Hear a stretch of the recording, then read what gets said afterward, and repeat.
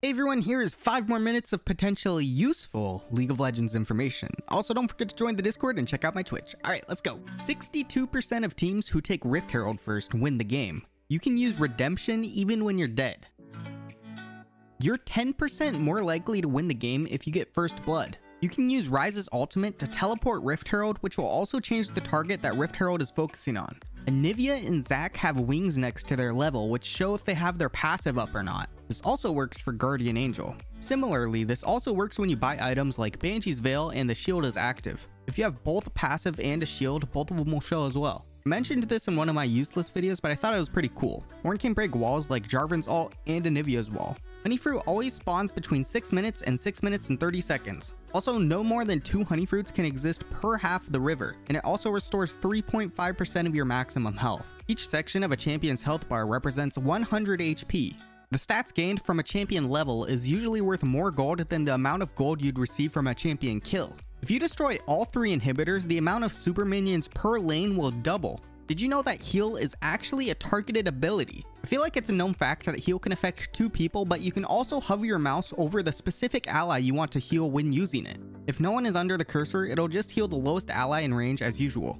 Also, in case you didn't know, heal has an after effect, which means champions who are healed will also receive a debuff for 35 seconds that decreases the effectiveness of additional heals. This means if you're unsure if the enemy used heal or not, you can left click them and see if they have a debuff. Darius automatically auto-attacks enemy champions after he pulls them in. In other words, wait a second after you pull them so you don't misclick and you can land your full combo. While there are no minions nearby, towers only take 33% of incoming damage. If the turret isn't aggressive on you, the turret will prioritize targets as follows. First, the closest targetable traps like Shaco boxes. Second, the closest enemy pets. Third, the closest enemy siege or super minions. Fourth, Yorick's Maiden of the Mist. Fifth, the closest melee minion. Sixth, the closest caster minion. And finally, the closest enemy champion.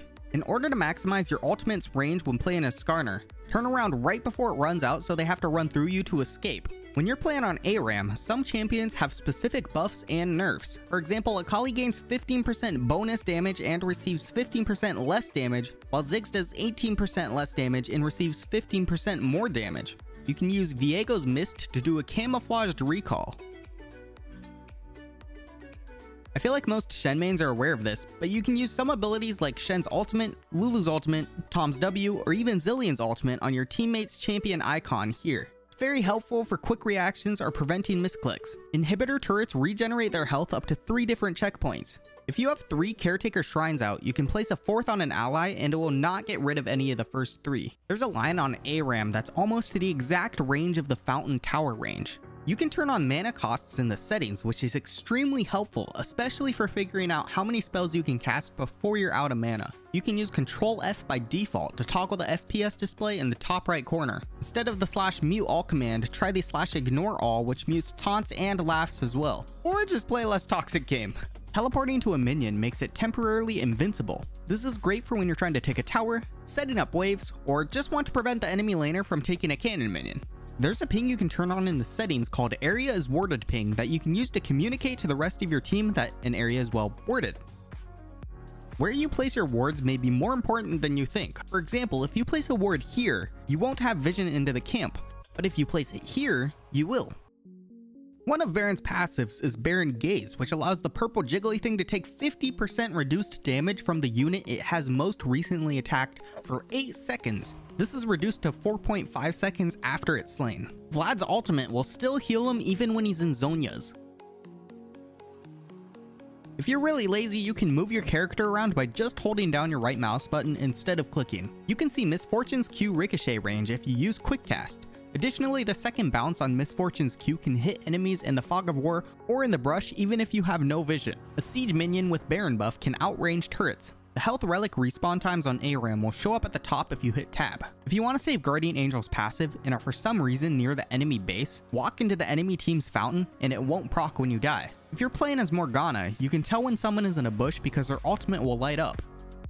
Quinn can use Prowler's Claw, Stridebreaker, or Gale Force to cancel her E animation to do a bunch of burst damage. When you're playing Fiora, you can proc the Vital on the opposite side by autoing and then flashing over.